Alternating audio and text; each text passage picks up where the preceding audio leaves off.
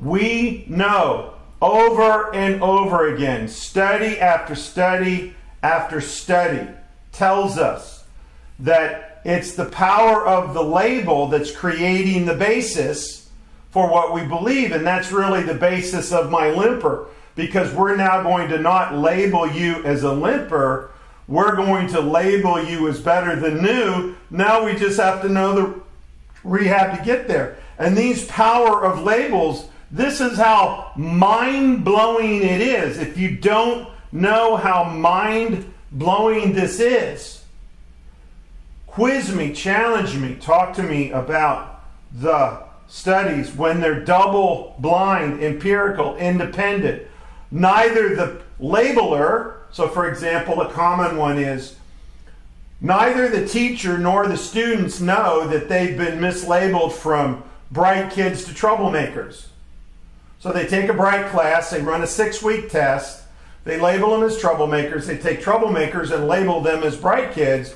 Not only, this is why double-blind is mind-blowing, not only do the kids feel different, not only do teachers treat them differently, the actual test scores they got changed. All based on the power of labels. You've heard of placebos.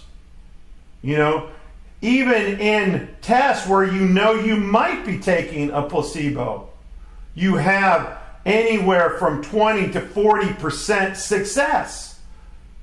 You know, if you don't know there's placebos, you're just told, that's even higher often than 40%. Because you believe. Nocebos are just the opposite. You get bad news that's not true, but if you believe it. So one of my most powerful ones on the nocebo effect is in the late 80s, when AIDS was scaring the crap out of everybody. Back in the day, you may remember a movie was even made. Ryan White was this little 14-year-old kid that had it from his mother in a blood transfusion. You know, we didn't know. So when medicine tests your blood, they really make it a very open test, because they want to catch a lot, which means they have a lot of false positives, because they don't want to tighten the test based on what they don't know and miss somebody.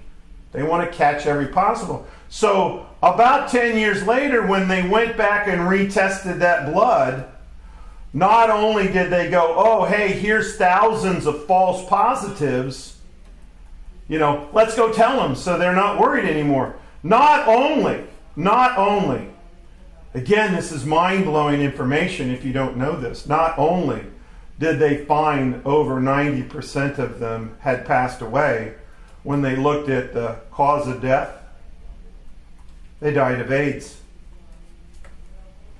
Because they were told it and they believe it. This power of labels is incredibly, incredibly powerful.